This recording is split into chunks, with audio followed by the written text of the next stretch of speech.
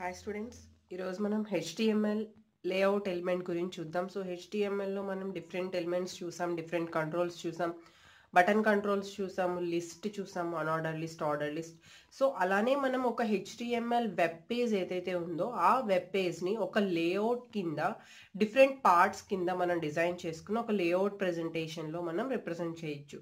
Same మనం forms అనేది, frames అనేది ఎలా అయితే చూసాము, ఫ్రేమ్స్ చూసాం. ఫ్రేమ్స్ అంటే మనం ఒక web పేజ్ని different parts, total web పేజ్ని మనం ఏం చేస్తున్నాం, పార్టీషన్స్ చేసి ఒక frame, second frame, third frame అని డిఫరెంట్ ఫ్రేమ్స్ కింద ఒక్కొక్క ఫ్రేమ్లో డిఫరెంట్ వెబ్ పేజెస్ కింద మనం అవుట్పుట్ అనేది ప్రింట్ చేయగలుగుతున్నాం.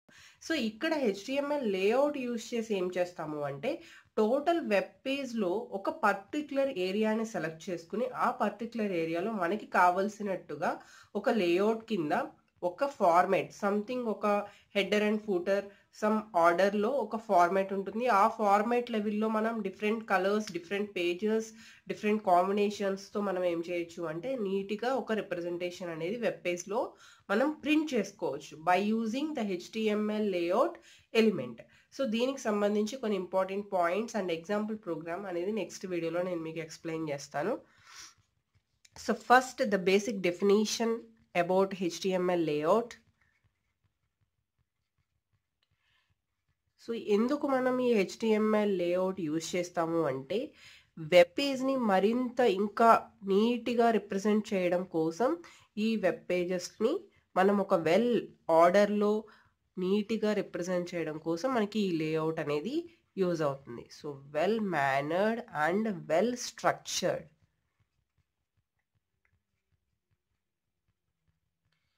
నెక్స్ట్, ఈ వెబ్ పేజ్ లేఅవుట్ అనేది ఎలాంటి వాటితో మనకి వర్క్ చేస్తాము అంటే visual elements of HTML document. So ఇందులో మనకి చాలా ఎలిమెంట్స్ ఉంటాయి, అవన్నీ కూడా మనం నీట్గా గుర్తుపెట్టుకోవాలి. అవన్నీ మనకి అర్థం కావాలి అంటే ఒక ఎగ్జాంపుల్ ప్రోగ్రామ్ ప్రాక్టికల్గా చూస్తేనే మనకి దీనికి సంబంధించి నీట్గా అర్థమవుతుంది. So layout works with arrangement of element అంటే ఇక్కడ ఏం లేదు, ట్యాగ్. మనం HTML ట్యాగ్స్నే ఎలిమెంట్స్ అంటాము. అలానే ఆ ఈచ్ అండ్ ఎవ్రీ ట్యాగ్కి సంబంధించి ప్రాపర్టీస్ ఉంటాయి. ఆ ప్రాపర్టీస్ యూజ్ చేసే మనం ఆ HTML ట్యాగ్స్ని మనం బెటర్గా యూజ్ చేయగలుగుతాం. వితౌట్ ప్రాపర్టీస్ దానికి సంబంధించి కంప్లీట్గా వాటి యొక్క అడ్వాంటేజెస్ మనం గెయిన్ చేసుకోలేం. కంపల్సరీ మనం అక్కడ ఏం చేయాలి అంటే ప్రాపర్టీస్ అనేవి యూజ్ చేయాలి. And one more important point layout గురించి, ఎక్కువగా ఈ లేఅవుట్స్ ఎక్కడ యూజ్ చేస్తాము అంటే మనం వెబ్సైట్ క్రియేట్ చేసేటప్పుడు, వెబ్సైట్ డిజైన్స్ ఎప్పుడైతే మనం ఫామ్ చేస్తూ ఉంటామో అలాంటి సిచ్యువేషన్స్లో మనకి ఈ లేఅవుట్ అనేది కంప్లీట్గా యూజ్ అవుతుంది. సో నార్మల్ ప్రాక్టికల్ మేనర్లో మనం వెళ్ళేటప్పుడు ఈ లేఅవుట్ అనేది తక్కువ యూజ్ చూస్తాము. బట్ వెబ్సైట్ డిజైనింగ్కి ఎప్పుడైతే వెళ్తామో ద ఫస్ట్ థింగ్ అప్పుడు మనకి ఈ లేఅవుట్, ఫ్రేమ్స్ ఈ రెండు కూడా మనకి ఎక్కువగా యూజ్ అవుతూ ఉంటాయి. So to create a website,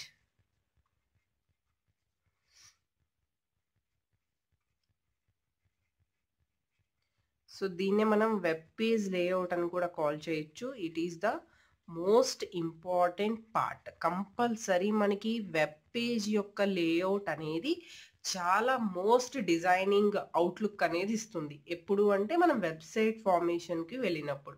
other than normal things, normal web page programmes కానీ ప్రాక్టికల్ ప్రోగ్రామ్స్కి కానీ మనకి ఇది అంతగా యూజ్ అవ్వదు. సో అయితే దీనికి సంబంధించి ఇంకా మనం ఏం చేస్తాము అంటే CSS and Java script. So చాలా మందికి డౌట్ ఏంటంటే what is HTML, CSS and Java script అని. HTMLకి కొన్ని ఎడిషనల్ టాపిక్స్ యాడ్ చేస్తేనే మనకి క్యాస్కాడింగ్ స్టైల్ షీట్స్ అనే కాన్సెప్ట్ వస్తుంది. ఆఫ్టర్ దట్ ప్రోగ్రామింగ్ మిక్స్ చేసినప్పుడు మనకి జావా స్క్రిప్ట్ అనే లాంగ్వేజ్ వస్తుంది. So HTMLలో layouts, CSSలో layouts and Java స్క్రిప్ట్లో లేఅవుట్స్, ఈ మూడు కాంబినేషన్స్తో యూజ్ చేసి మనం ఏం చేస్తాము అంటే వెరీ గుడ్ వెబ్సైట్ డిజైనింగ్ అనేది మనం పెర్ఫామ్ చేయగలుగుతాం. So that is the main concept. అంటే మనం ఎప్పుడైనా కూడా ఒక వెబ్సైట్ డిజైనింగ్‌కి వెళ్ళేటప్పుడు must and షుడ్‌గా HTML, CSS and JS 2 మొత్తం టోటల్ ఈ 3 కాంబినేషన్స్‌తో వెళ్ళినప్పుడే మనకి బెస్ట్ డిజైనింగ్ అనేది వస్తుంది. అది ఏ కాన్సెప్ట్‌లో అయినా కూడా. సో, అయితే ఫస్ట్ ఆఫ్ ఆల్ ఈ హెచ్‌టీఎంఎల్‌కి సంబంధించిన లేఅవుట్‌లో మనకి సెవెరల్ ఎలిమెంట్స్ ఉన్నాయి. ఆ సెవెరల్ ఎలిమెంట్స్ ఏంటి? వాటిని ఏ ఆర్డర్‌లో ప్రింట్ చేస్తాము అంటే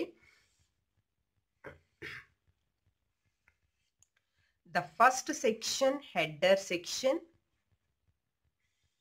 and the second section navigation section. So దీన్ని nav అని అంటాము మనం nav tag కింద. And after that the next box is divided into 3 frame parts. So ఈ 3 ఫ్రేమ్స్ ఏంటంటే మనకి ఎన్ని విడ్త్ అండ్ ఎంత కావాలి అంటే అంత మనం డివైడ్ చేసుకుంటూ ఉంటాం. So this is section tag, and this is article tag, and this is site tag. So A tag దేనికి యూజ్ చేస్తామో నేను వివరంగా చెప్తాను మీకు. This is footer. అంటే మనం ఈ లేఅవుట్కి హెడర్ అండ్ ఫూటర్ అండ్ ఈ మధ్యలో కంటెంట్ బోర్డర్స్ అనేవి మనం ఎలా తీసుకోవాలి, ఏ పార్ట్స్ ఎందులో తీసుకోవాలి అనేది based on header, now, section, article, footer, aside tag కింద మనం డివైడ్ చేసుకుంటాం మన కంటెంట్ని. సో ఫస్ట్ ఇప్పుడు హెడర్ ట్యాగ్స్ గురించి, నావ్ ట్యాగ్స్ గురించి అసలు దేనికోసం అనేది చూద్దాం. So first of all header అనే పార్ట్ ఉంది కదా, ఫస్ట్ పార్ట్. ఆ పార్ట్లో మనం ఏం చేస్తాము అంటే టోటల్ మన డాక్యుమెంట్కి, మన సెక్షన్కి ఏదైతే హెడర్ కింద, డిజైన్ కింద ఇద్దాం అనుకుంటున్నామో దాన్ని మనం ఈ హెడర్ పార్ట్లో ఇస్తాం, అంటే header ట్యాగ్లో. Okay, defines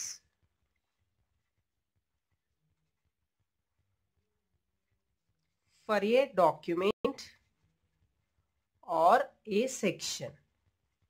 So this is header. And next one వచ్చేసరికి nav element. ఇక్కడ నావిగేషన్ లింక్స్, ఏదైనా మనం మూవింగ్ లింక్స్ ఉంటాయి కదా, అలాంటి నావిగేషన్ లింక్స్ మీరు ఏమైనా ఇవ్వాలి అనుకుంటే మనకి ఈ ఎలిమెంట్లోనే మీరు ప్రొవైడ్ చేయాలి. So then defines a set of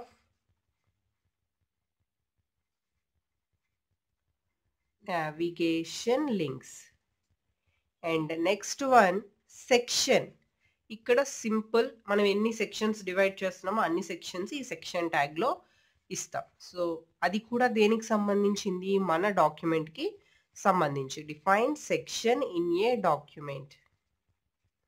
next one article. ఇవన్నీ కూడా ట్యాగ్స్ అండి. సో నేను నార్మల్గా మీకు ఇక్కడ రిప్రజెంట్ చేస్తున్నాను. సో దెన్ ఇది కంప్లీట్గా ఇండిపెండెంట్గా వర్క్ చేస్తుంది. సెల్ఫ్ కంటైన్గా మనం ఏదైనా కంటెంట్ ఇవ్వాలి అనుకుంటే ఆర్టికల్లో మెన్షన్ చేస్తాం. So there is no links between other tags. So కాబట్టి ఇది ఇండిపెండెంట్గా వర్క్ చేస్తుంది అనమాట. So it defines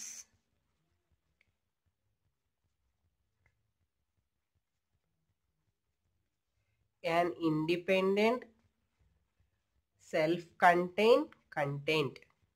So that is nothing but article. After that aside. ఇది కూడా ఏంటంటే మనం టోటల్ లేఅవుట్కి సంబంధించిన పార్ట్స్లో సైడ్ పార్ట్లో మన కంటెంట్కి సంబంధించి ఏదైనా ఒక సైడ్ ఇన్ఫర్మేషన్ ఇస్తూ ఉంటాం. ఫర్ ఎగ్జాంపుల్ మీరు ఒక పర్టికులర్ లింక్ సెలెక్ట్ చేశారు, దానికి సంబంధించిన కంటెంట్ మనకి రైట్ సైడ్ వస్తుంది. అలా ఈ లేఅవుట్లో ఏ సైడ్ పార్ట్లో మనం కంటెంట్ ఇస్తాము. So it defines A content aside from the content. So content నుంచి మనం ఏదైనా some part of content side mention చేయాలి అంటే we are using aside. After that simply మనకి ఫూటర్ తెలుసు, ఎంఎస్ ఆఫీస్లో యూజ్ చేస్తూ ఉంటాము. ఫూటర్ అంటే ఏదైనా సరే మనం హెడర్ సెక్షన్లో ఇవ్వాల్సింది హెడర్లో ఇస్తాం, అండ్ ఫూటర్ సెక్షన్లో ఏమైనా మెన్షన్ చేయాల్సినవి ఫూటర్ సెక్షన్లో మెన్షన్ చేస్తాం. So defines A footer for a document are section. Next 2 more tags ఉన్నాయి మనకి. యాక్చువల్గా మనం ఇందాక మెన్షన్ చేయలేదు అక్కడ, details and summary tags. So details and summary tags, ఈ 2 ట్యాగ్స్ మనకి ఎలా యూజ్ అవుతాయంటే ఈ డీటెయిల్స్ ట్యాగ్లో ఎడిషనల్ డీటెయిల్స్ ఏమైనా ఉన్నాయా అంటే యూజర్ సమ్ ఓపెన్ చేయొచ్చు అండ్ క్లోజ్ చేయొచ్చు అనే డిమాండ్స్ మీద మనం ఏమైనా డీటెయిల్స్ మెన్షన్ చేయాలి అనుకుంటే ఈ ట్యాగ్ అనేది యూజ్ చేస్తాం. And after that summary tag వచ్చేసరికి హెడ్డింగ్ రిప్రజెంటేషన్లో మనం ఏదైనా ఫైనల్గా సమ్మరీ ఇవ్వాలి అనుకుంటే ఈ ట్యాగ్లో రిప్రజెంట్ చేస్తాం. సో కంప్లీట్గా ఈ ప్రోగ్రామ్ అనేది మాత్రం చాలా లెంగ్దీగా ఉంటుంది. ఎందుకు అంటే ఈ టోటల్ ఆల్ సెక్షన్స్ అనేవి మనం మెన్షన్ చేస్తూ ఈచ్ అండ్ ఎవ్రీ సెక్షన్లో కూడా different styles and different properties use చేస్తూ మనం మెన్షన్ చేయాలి. కాబట్టి ఈ ప్రోగ్రామ్ చాలా లెంగ్దీ ప్రోగ్రామ్. సో నేను సెపరేట్ వీడియోలో మీకు ప్రాక్టికల్ వేలో నేను ఈ లేఅవుట్ ప్రోగ్రామ్ అనేది చూపిస్తాను. అయితే ఈ లేఅవుట్స్లో 4 డిఫరెంట్ టెక్నిక్స్ అనేవి మనం యూజ్ చేస్తాం. 4 డిఫరెంట్ టెక్నిక్స్. అది కూడా మల్టీ కలర్ లేఅవుట్ క్రియేట్ చేయాలి అనుకుంటే మీరు మస్ట్ అండ్ షుడ్గా ఈ 4 డిఫరెంట్ టెక్నిక్స్ యూజ్ చేయాలి. So the first one cascading style sheets framework. నేను అది రేపు మార్నింగ్ యూజ్ చేస్తాను. రేపు నెక్స్ట్ కమింగ్ వీడియోలో ఏదైతే ఉందో ఆ వీడియోలో నేను మీకు ఇది యూజ్ చేసి చెప్తాను. So then cascading style sheets float properties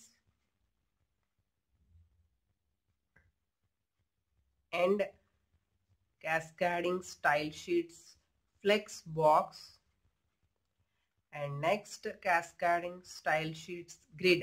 so మనం నెక్స్ట్ చూసే ఎగ్జాంపుల్ ఏదైతే ఉందో లేఅవుట్కి సంబంధించి కొన్ని టెక్నిక్స్ మనం యూజ్ చేస్తాం. 1 more టెక్నిక్స్ ఇంకేమైనా పెండింగ్ ఉంటే అవి రిమైనింగ్ ఎగ్జాంపుల్స్లో చూద్దాం. So this is about complete లేఅవుట్కి సంబంధించిన ద మెయిన్ బేసిక్ ఇన్ఫర్మేషన్. అయితే ఎగ్జాంపుల్ చూసినప్పుడు మనకి క్లియర్గా దాని మీద ఒక అండర్స్టాండింగ్ అనేది వస్తుంది. అయితే మనకి రిప్రజెంటేషన్ వెబ్ పేజ్లో మాత్రం ఇదే పార్ట్లో ఉంటుంది. దీనికి సంబంధించి మనం ఏ ఫాంట్ స్టైల్స్ అప్లై చేయాలన్నా మనం ఇందాక చెప్పుకున్నట్టుగా cascading style sheets frameworks float properties use చేస్తూ ఉంటాం. కాబట్టి ఫస్ట్ అవి తెలియాలి. అవి కూడా నేను ఆల్రెడీ కొన్ని ప్రోగ్రామ్స్ అనేవి నేను సిఎస్ఎస్ ప్లేలిస్ట్లో పెట్టాను. అవి ఫాలో అయిన తర్వాత మనకి నెక్స్ట్ ప్రోగ్రామ్ అనేది క్లియర్గా అర్థమవుతుంది. So the next video is layout example.